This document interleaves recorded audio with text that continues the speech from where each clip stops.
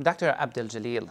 I'm a fellow at the Esophageal Disorders Program at Medical University of South Carolina. This fellowship entails a clinical and research experience under the direct supervision of Dr. Donald Castell, a world-renowned expert in esophageal disease.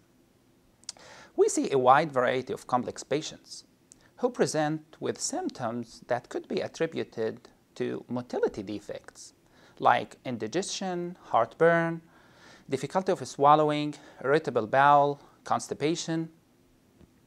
These patients usually have been to other medical providers and exhausted many other options before reaching the possibility of motility abnormality. The dilemma of finding the cause of patients' complaints as well as the treatment plan is a challenging one. We perform many tests in our lab, including esophageal manometry with high resolution and impedance measurement.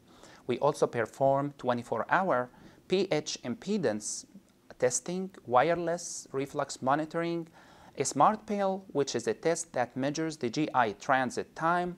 We also perform anorectal manometry. I truly find motility field fascinating, where a structural abnormality most of the time is absent, and a workup for motility problem is worth looking for. And it's amazing how these patients, many of them, they will have a dramatic impact in their quality of life after addressing such dysmotility problem. Clinical research is a core and essential domain during this fellowship. One of the many great lessons Dr. Castell taught me is to have regularly a dedicated time for clinical research, where clinical activities won't steal that time.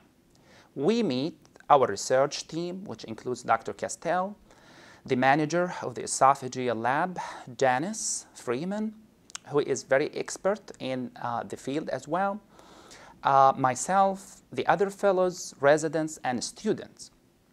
We meet on a weekly basis and we discuss the ongoing research.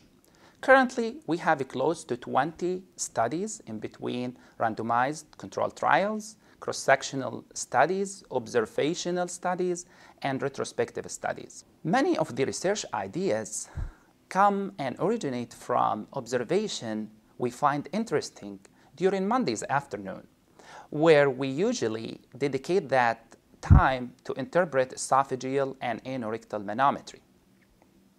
The expertise that Dr. Castell Mentorship provides, as well as the resources in the esophageal lab at MUSC, I find is unparalleled at many other institutions in the country. During my gastroenterology interview in trail this past fall, I met with a prominent gastroenterologist in the nation who told me, by the time I finish this fellowship year with Dr. Castell, I should know more than 97% of the gastroenterologists about esophageal motility disease. And as this year unfolding itself and comes to an end, I find that quote to be very true. Dr. Castell told me once, "Ala, an investigative physician duty is to take something difficult and try to make it simple."